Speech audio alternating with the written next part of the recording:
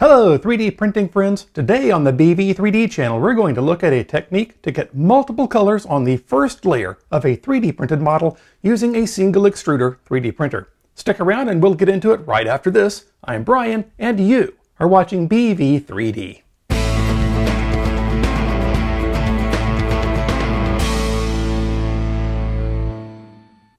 Hi, welcome back. Hey, if you're new here and you're wanting to learn about cool 3D printer upgrades, 3D modeling, and other 3D printing related stuff, start now by subscribing and clicking the bell so you don't miss anything. Okay, so today we're going to look at a technique to get multiple colors on the first layer of a 3D printed model with a single extruder 3D printer. This is a slightly more advanced version of the video where I showed how to print a multicolor or multi-material 3D model by using Prusa Slicer to select layers to do filament swaps. Now just to quickly recap, the filament swap technique is where you pause the printer at a certain layer height, unload the current filament, load new filament, and resume printing with that new filament. The technique is very useful for getting multiple colors into a printed model. For example, adding a waterline to a 3D Benchy, or 3D printing a sign, where you have text that's a few layers taller than the background color of the sign, so you can swap filament after the background is done printing, and then print the text part in a different color. But the drawback is that those colors are all on different layers. What if you wanted to have two or more colors on the same layer of a 3D printed sign? Well, you can do that too, and I'll show you how to get two colors on the first layer of a model, which should leave you with either a nice smooth surface or a nice textured surface, depending on the build surface of your printer. The trick is that you actually design the thing to print as two separate models, one for the text and one for the rest of the sign, and you'll print the text model first, and then when it's done, you'll swap the filament and print the second model, which is the rest of the sign. Now, I need to point out that this method is probably very incompatible with an automatic bed leveling system if it probes the bed prior to every print job. Because when you start the second print job, the first print job is still on the bed. So if you have a way to tell your printer to probe the bed before the first print job, save the mesh data, and reuse that mesh without probing when you start the second print, then you can probably pull this off. I'm like 93% certain that this can be done, but I don't know how to do it. Okay, so there are two parts to this process. The first part is designing the models, and we'll do this in Tinkercad because it's super easy for this sort of thing. The second part is how to actually print the two models one on top of the other. And we'll do this in Prusa Slicer, but the concept should work on other slicers as well. There are a few settings that we'll need to adjust, but apart from that, it works just like printing two models, one right after the other. So let's get right on into Tinkercad. So instead of a big sign, I want to make a little business card sized thing. To do this, we'll need two things from Tinkercad's basic shapes panel. First, we need a box, which we'll resize to be our card. So drag a box out onto the workplane. The second thing is text. So scroll through the basic shapes panel, locate the text object, and drag that out onto the workplane too. Earlier, I measured a business card and it's about 90 millimeters by 50 millimeters. So let's set the width of the box to 90 millimeters and the length to 50 millimeters. And since this is going to be like a card, let's set it to 1 millimeter tall. Now, I don't want to do anything fancy with the text, but maybe what I will do is make it say the BV 3D channel. Now that looks too wide. I think I'll put each word in its own text object, so I'll duplicate this and change them. And let's switch to a top-down view and also turn off perspective view, so Tinkercad isn't trying to make the text look like it's getting smaller off in the distance. Now I can rearrange these text objects and scale them a little bit to get the look that I want. And that looks okay. So I'll draw a selection box around them and click the group icon. And then I can scale it or move it around as if it were a single object. Now I'm pretty happy with the text, but I want to make sure that it fits when it's centered within the card.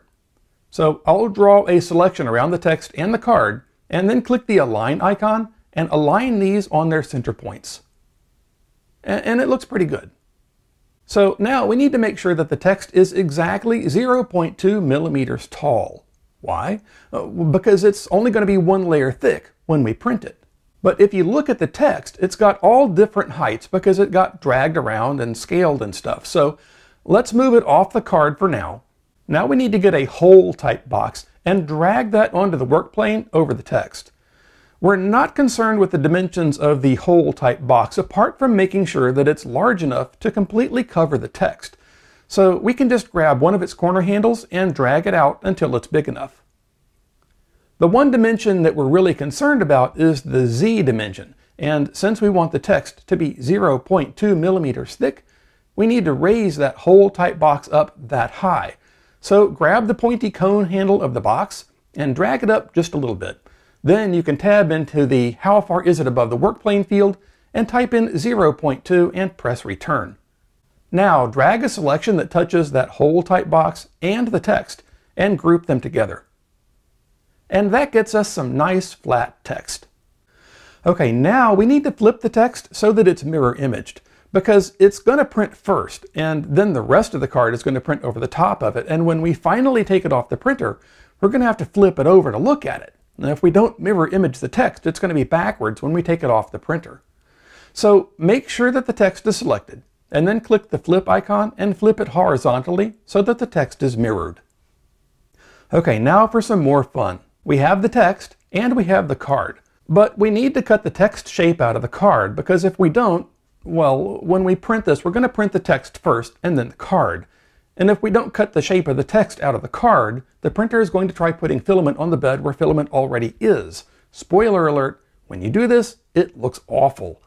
So by cutting out the shape of the text, we ensure that when the card part prints, it prints around the text on the first layer. So duplicate the text, then drag the duplicate away from the original text. Turn it into a whole part. Then select both the whole type text and the card and center them relative to each other.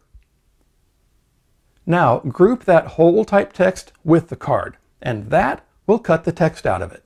Now you won't see this from the top, but if you look underneath, you'll see that the text has been cut out, and also that it's facing the correct direction. Neat, huh? Okay, so now we have the two models which will become our two-color card. So select just the text model and export it to an STL file.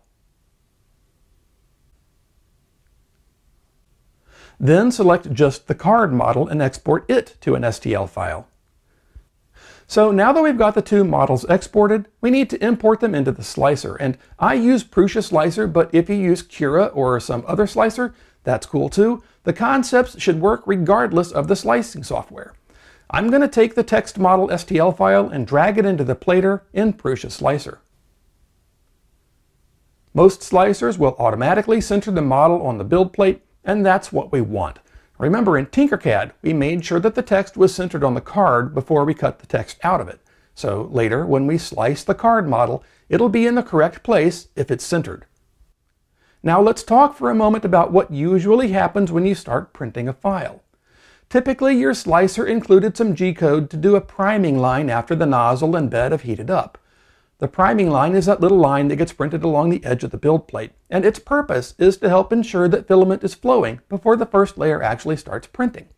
Now also, your slicer may print a skirt around the model, and again, this is a feature that helps ensure the nozzle is extruding filament. Now, because the priming line is usually set up in the starting G-code, you'd have to edit your printer's settings to remove it. Now, I don't want to go to all that trouble when we can just peel the priming line off the bed in between the two prints, so the priming line stays. The skirt, well, we don't strictly need that since it happens immediately after the priming line. It could get in the way between prints. But the skirt is an easy feature to turn on or off. And here's how to do it in Prusa Slicer. In the Print Settings tab, click the Skirt and Brim category, and then change the number of loops for the skirt to 0. Other slicers should have a similarly named setting somewhere, just look for the word skirt. But if you find that you can't turn the skirt off in your slicer, that's okay too. In between printing the text and printing the card, you can simply remove the skirt from the print bed. Okay, so we've got the skirt turned off. So we can pick the filament that we want, slice the model, and then save the G-code file. Let's save it as card text. So now we'll clear this model out of the slicer and drag in the card. And remember, where the text is cut out, we've got a void in that first layer, and your slicer might want to put supports there, so you need to make sure that you don't have supports turned on when you slice the card. Now, before we slice this file, there is one more thing that I want to do. There's a setting called XY size compensation, and it's mostly used to adjust the size of parts when one part is supposed to fit inside another. Sometimes the space that a part is supposed to fit into is just too tight, so this feature can help. It grows or shrinks the model evenly in the X and Y dimensions, depending on whether you use a positive or negative value. So I want to make sure that when the card prints around the text that's already been printed, the nozzle isn't getting too close to the text. So here's where the feature lives. Inside the Print Settings tab, click the Advanced category, and down near the bottom, there's the feature, XY size compensation. I want to adjust it just a little bit.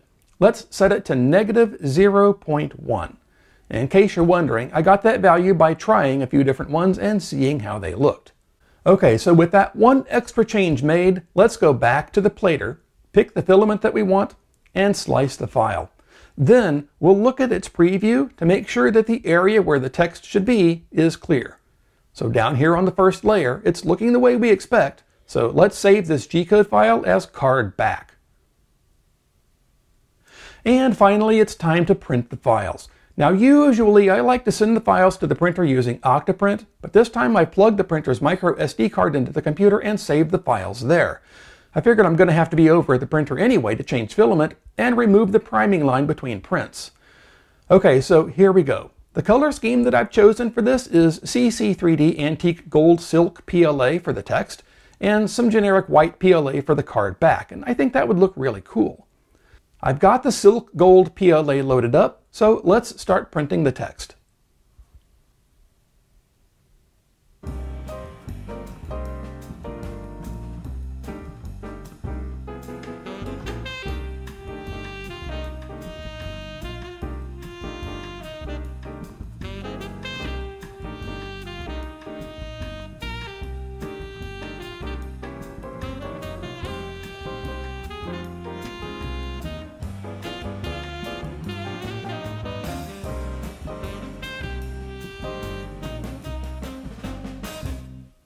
Okay, now that the text is done, I've unloaded the gold filament and loaded up the white. And I pushed the white filament through by hand until it was coming out clean, so when you change colors, make sure you do that too. So let's start printing the card back.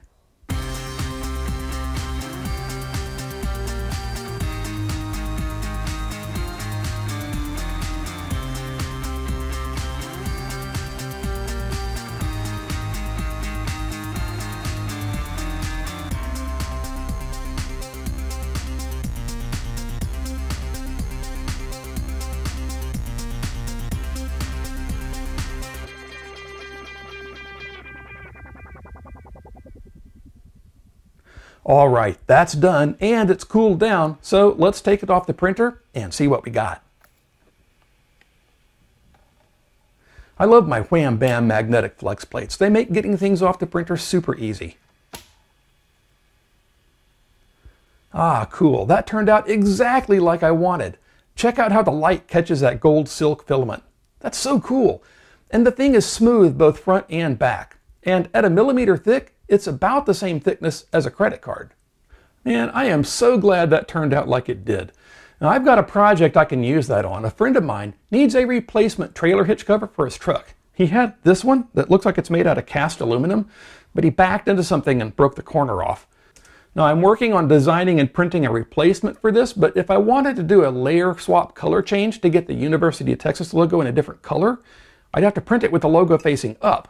And that would use a ton of support material to support all the rest of this when it prints. But being able to print this face down with the logo and the background in different colors on the same layer, it will really speed up the printing process and make for a better looking final product.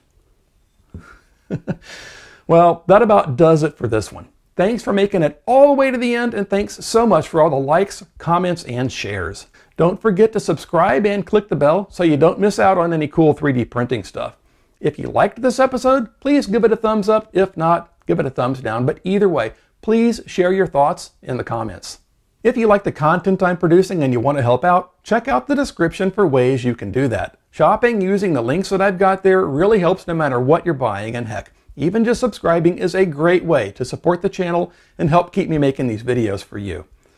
Well, since I've got a project that I want to use this technique on, I'm going to go work on that. You go print something cool, and I'll see you next time.